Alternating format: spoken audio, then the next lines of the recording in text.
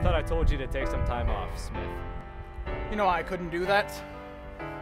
Not after what happened. You realize there's a reason you weren't put on this case. You was my partner, Captain. I couldn't just sit on the sidelines for this one. Damn it, Smith. What am I supposed to do with you now? It was worth it. Was it? It was. You're a fine detective, son. But I think you may have bitten off more than you can chew. I know who did it, Captain. I know who murdered Bill. We shouldn't be here. You know that, right? I... Putting both our asses on the line with this. Tell me what you know. After Bill's funeral, I was lost, left wandering the streets like an alley cat. Bill was a great man, a great partner, a great cop. Life was grimmer than the Reaper himself. You can't sit with us.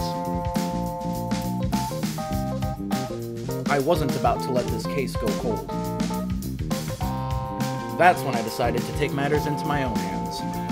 Bill's office was stop number 1. The department hadn't cleared out the files on his computer yet. I searched for some sort of clue to lead me to Bill's killer.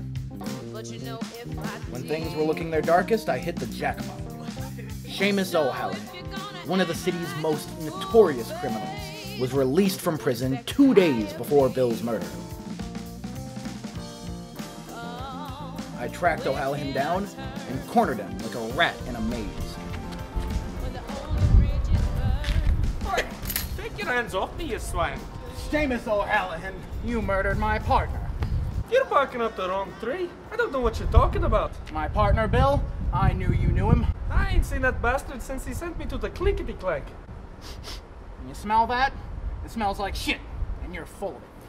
Oh, take it easy with the threads, mate. Confess now before this gets ugly. Did you murder my partner? Careful with the accusations. Huh? Put a bullet between his eyes, bury him 6 feet deep? Everybody knows this was an inside job. What do you mean? Why do you think the case closed so quickly? Why don't you think anybody ever questioned it? Who else would have killed Bill? Well, it certainly wasn't a lowlife like myself. I couldn't have whacked off a guy like that. I mean, who else would have known where Bill was that night? After my encounter with O'Halloran, I went back to Bill's office and searched for the final piece of this puzzle. Call it luck or a miracle, but I found it. The golden egg. The path leading me straight to the killer. And it was sitting under my nose the whole time. And that's when I realized. It was you, Captain. You murdered my partner. You got a lot of nerve accusing me of that, Smith. You wanted him dead. You knew Bill knew all about your counterfeit soap operation. Taking brand names, watering them down, and selling them off as your own. So you did the only thing you could. You offed him. Bravo, Smith. Really. Bravo. I should have known a veteran cop like Bill would have smelled my dirty soap. If you would have exposed me, I would have been sent straight to the slammer. Do you know what would have happened to me in prison? Well, the gig's up, bub. You're a dirty cop, and it's time I wash my hands of you. Damn it, Smith. Would you just stop and listen to what I'm saying? I didn't kill Bill. Yeah? Well, if you didn't kill Bill, who did? It was him. Well